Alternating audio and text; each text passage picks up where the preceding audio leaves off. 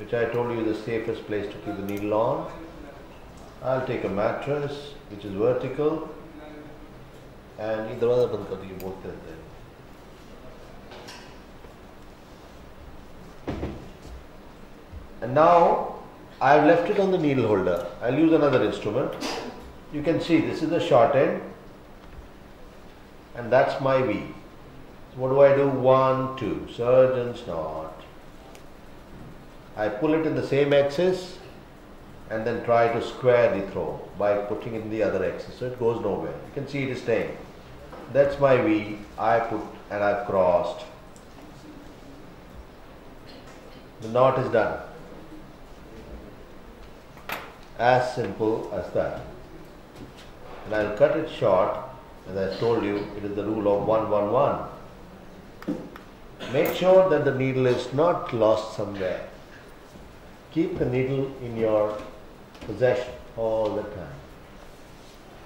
Continuous suturing is even simpler. Graft the needle at 1/3, 2/3 junction. 1/3 is towards the swage, 2/3 is towards the needle, the tip. I take a bite which is 1 centimeter away and I'll put, that's my V. 1, 2. I go to the one side, whichever side I fancy. I'll pull it in the axis, take it there and square it. This I teach my postgraduates. You can, the more you square it, it doesn't slip. This is the first throw and I can leave a needle on the artery on it. Now I can use continuous sutures which are exactly put at the same distance. 1 centimeter.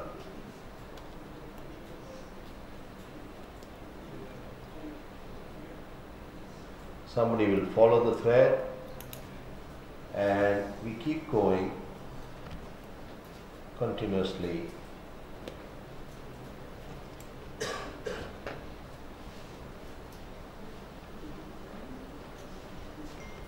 We keep going.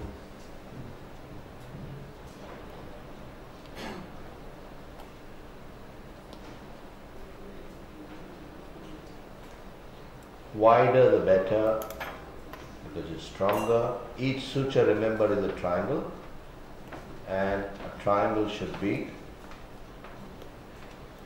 having a wide base to have minimal tension at the apex.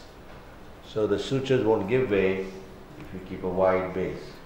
And when I reach the other end, I'll show you why simple knot is not good and why do we need Aberdeen knot. I'll just show you.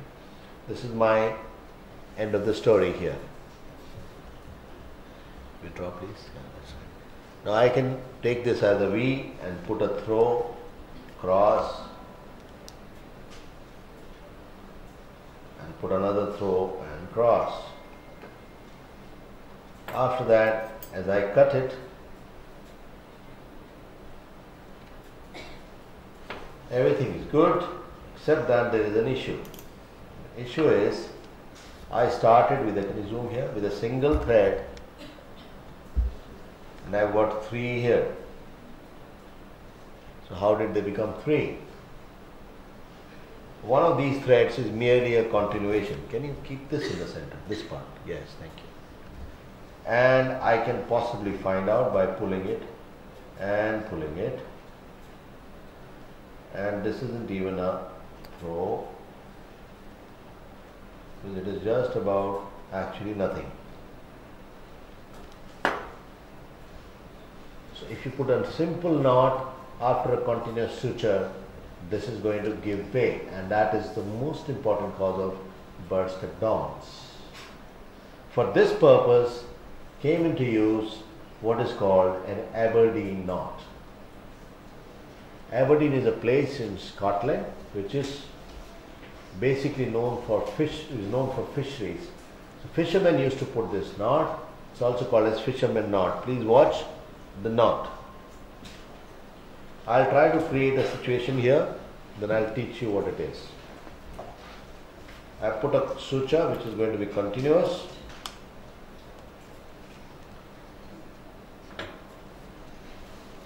It is also called as cobbler's knot in our part of the world. You must have seen cobbler do lots of tricks with the fingers and you keep wondering what is he doing. You will soon realize what is the cobbler's throw or cobbler's knot. It is very similar to Aberdeen knot, and it's not a surprise to know as to which came first. Because the cobblers were long before everybody, but never got published, therefore nobody knows. Now this is suppose a continuous suture I put, and I'll end up with a loop. I've created a situation. Loop was there and a single thread was there. Now what do I do in Aberdeen knot, which is also called as a seesaw knot? Seesaw, you know, this way, that way. This is the loop I have, and that's a straight thread I have. What do? I draw this thread through this loop.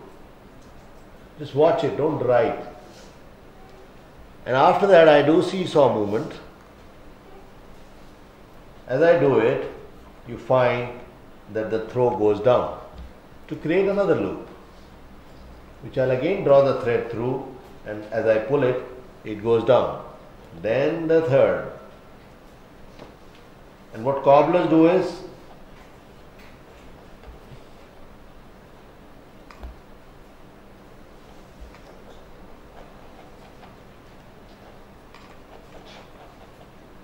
I'm going on,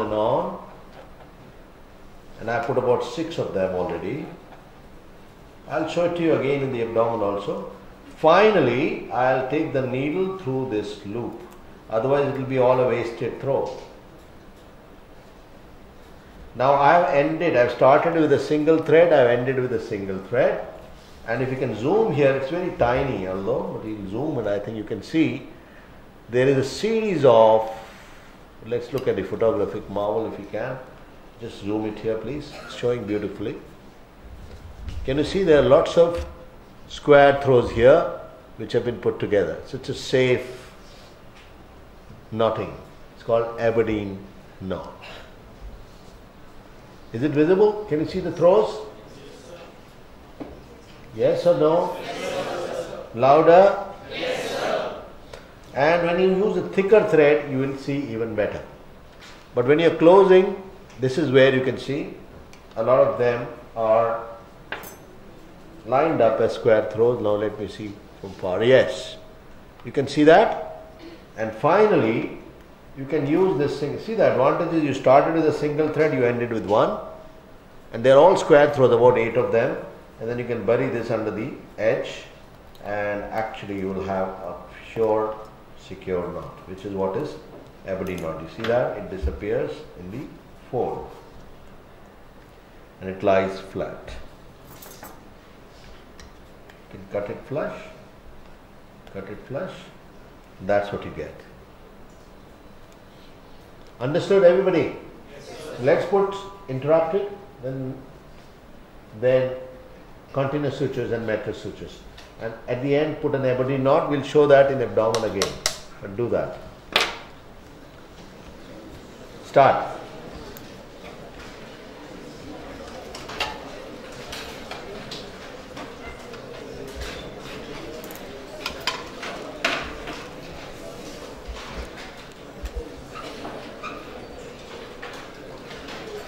Make sure faculty